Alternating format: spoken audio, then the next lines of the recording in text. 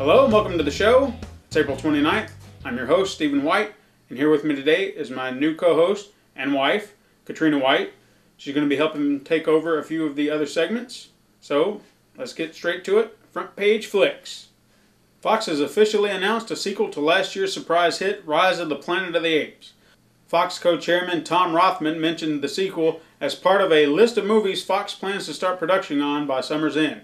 Andy Serkis, who portrayed the ape leader Caesar, has already signed on for the sequel. However, there's no word on how this will affect Serkis' duties as second unit director for The Hobbit. In related news, Peter Jackson released 10 minutes of The Hobbit, An Unexpected Journey, to audiences at CinemaCon. The film has been shot at 48 frames per second, which is double the standard 24 frames per second used with most films. For those who don't know, the frame rate refers to the number of images displayed by a projector within 1 second. Apparently, the 48 frames per second footage left the audience in shock, commenting that it seemed more like a stage play than an epic blockbuster.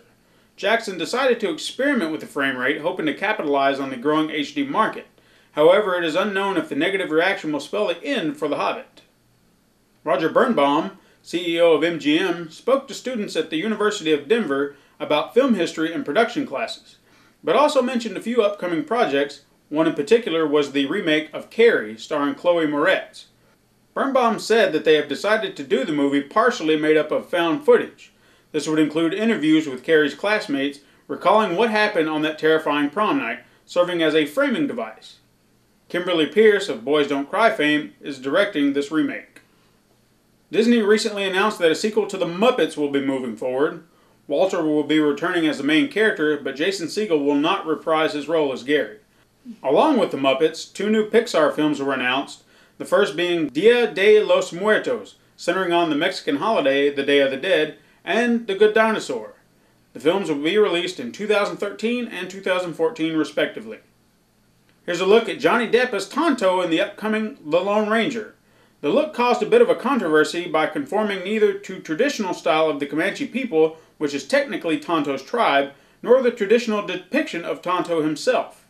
Depp states the look was taken from a painting called I Am Crow by an artist named Kirby Sattler. Depp said it seemed you could almost see the separate sections of the individual, very wise, very tortured, very angry, and very understanding, and all these things inspired him. Based on a press release from MovieTickets.com, The Avengers is tracking at 1.5 times the pre-sales of Iron Man, Iron Man 2, Thor, and Captain America the First Avenger combined. This means the film should open between $160 to $200 million or more, shattering numerous box office records. I know I can't wait to see it. In theaters, Friday, May 4th. First up, we have LOL featuring Miley Cyrus and Demi Moore. Death of a Superhero featuring Andy Serkis. And Marvel's The Avengers featuring half of New York City. And now on to this week's news segment, Point of Review. On this week's Point of Review, The Human Centipede 2.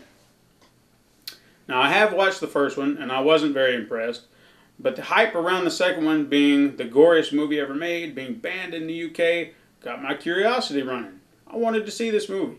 Well, I watched it after reading articles about it and some of the gross stuff that's in it, putting me damn near into fainting mode, but I did it anyway. I stuck it out. What do I think about it? Well, let's just put it this way. I love a good horror movie. I like it when they're tense. I like it when you're scared. And there were many times where I felt scared. I felt tense. It made you feel uneasy. That's a good horror movie.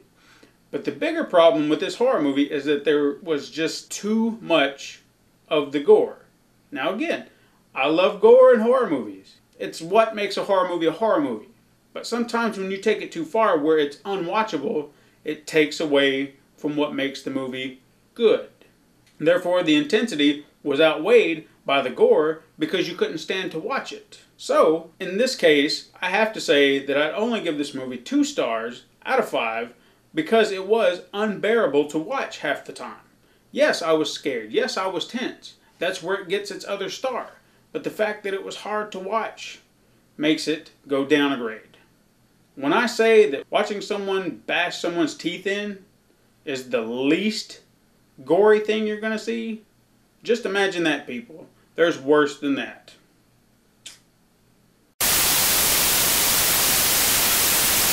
HBO announced on Tuesday that Bill Maher's long-running political talk show, Real Time with Bill Maher, has been renewed for its 11th and 12th seasons. The renewal will keep the show on air until at least 2014. The show is averaging 4.1 million viewers per episode in the current 10th season, a 3-year high for the series. The hour-long show, which features Maher hosting roundtable discussions on current events, airs Friday at 10/9 Central on HBO. Bill O'Reilly has re-signed with the Fox News Channel with a multi-year deal that will keep him with the network for a while longer. O'Reilly first signed on with Fox in 1996 with The O'Reilly Report, which was later redubbed The O'Reilly Factor. The O'Reilly Factor, which has been the most watched program in cable news for 125 consecutive months, currently averages 4.5 million views daily. Big Brother, the long-running reality TV staple, will return on the airways Thursday, July 12th at 9 p.m. CBS also unveiled the premiere dates for its new reality offerings, Dogs in the City and 3. Big Brother will air Wednesday at 8, Thursday at 9, and Sunday at 8, beginning with the Sunday episode on July 15th. The live eviction show will air on Thursday. Dogs in the City, which stars New York City-based dog guru Justin Silver, as he resolves issues between pooches and their owners, because everybody needs a new dog whisperer, will premiere Wednesday, May 30th at 8 p.m.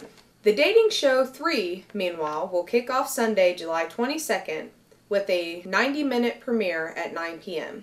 The series follows 3 single women of various ages and backgrounds as they meet for the first time with a common goal: finding true love. Kim Kardashian and her clan of reality TV royalty have re-upped the E in a deal that ensures that Keeping Up with the Kardashians will continue to run for at least another 3 seasons. God help us. The deal, which covers seasons 7, 8, and 9 for the show, also extends to the network's first look deal with the family for new reality ventures and covers the multi-generational span of Kardashians. Season 7 of Keeping Up with the Kardashians will premiere May 20th.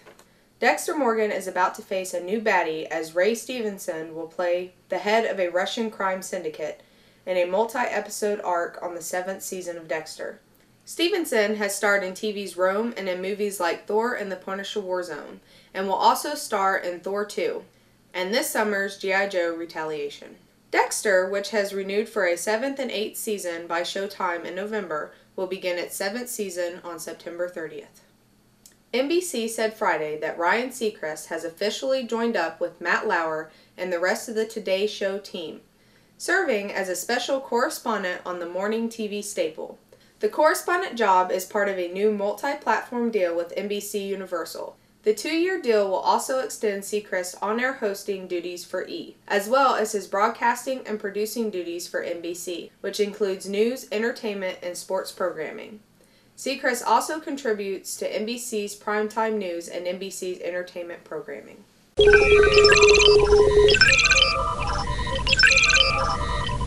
PlayStation All-Stars Battle Royale has officially been announced this week by Sony. The multiplayer fighting game features a who's who roster of famous Sony characters battling it out over the Sony PlayStation universe. The 4-player brawler features Kratos, Sweet Tooth, Parappa, Fat Princess, Colonel Raddick, and Sly Cooper, among others. Additionally, PlayStation All-Stars Battle Royale will include a lineup of special characters from some of the game industry's top third-party developers and publishers. With a host of playable characters, special attacks, theme stages, and mashup music, PlayStation All-Stars Battle Royale aims to give Smash Bros. Franchise a run for its money, but until its release we can only speculate, and damn if that title isn't long. An IGN reader has leaked a picture of a pre-order reservation card that indicates Call of Duty Black Ops 2 will be released on November 13th. Unless this is an elaborate hoax, we now have a release date, but to be sure we have to wait until May 1st when the official Call of Duty reveal will be broadcast during the NBA playoffs.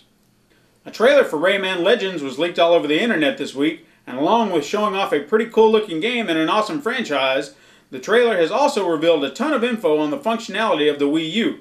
Ubisoft responded by saying the video was intended as a purely internal demonstrative video and in no way represents the final game or its features.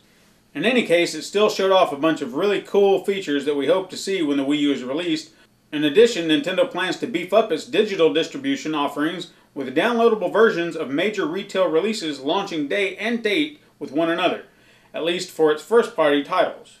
This new era will begin in August 2012 with the release of New Super Mario Bros. 2 for the 3DS. This new day and date digital release strategy will also extend to the Wii U once it launches. China is working on a game console of its own. The console was once known as the E-Box, then the iSec, but now its name is the CT510. Despite the current console market, or lack thereof, Beijing Edu Technology Limited, the CT510 developers, have announced the console will be released in China on April 29, 2012 with a cost of approximately $600 American. The CT510 will launch with 8 pre-installed games and also boast the title of the second entertainment console to be control-free with Kinect-like features. Currently, the Chinese government has banned all video game consoles, so it's not clear how this console is getting around it. If the laws are changing, it could mean Sony, Microsoft, and Nintendo could, in theory, release their consoles there as well. A few tech-savvy fans may have revealed plans for the next Skyrim DLC thanks to animation files included in the latest patch for the game. File names make mention of Bo, a snow elf prince, and Crossbow, both of which would be new to the 2011 RPG. The Crossbow is pretty self-explanatory, but the file names that mention the snow elf prince point to certain elements of the deeper Elder Scrolls lore. Obviously, take this with a grain of salt, but the presence of animation files inside the update suggests that some form of Crossbow and Snow Elf Prince is coming to Skyrim in the near future. And now on to Disclosure. New to DVD and Blu-ray on May 1st, Gary Marshall's New Year's Eve, starring Sarah Jessica Parker, Jessica Biel, and Ashton Kutcher. Joyful Noise, starring Queen Latifah and Dolly Parton. W.E., starring Abby Cornish and James D'Arcy. And Steven Soderbergh's Haywire, starring Gia Carano, Ewan McGregor, and Michael Fassbender. And new to Blu-ray, Clueless, Men in Black 2, About a Boy, Definitely Maybe, Jeremiah Johnson, Meet Joe Black, The Mimic Trilogy, Pillow Talk, and Birds of Paradise.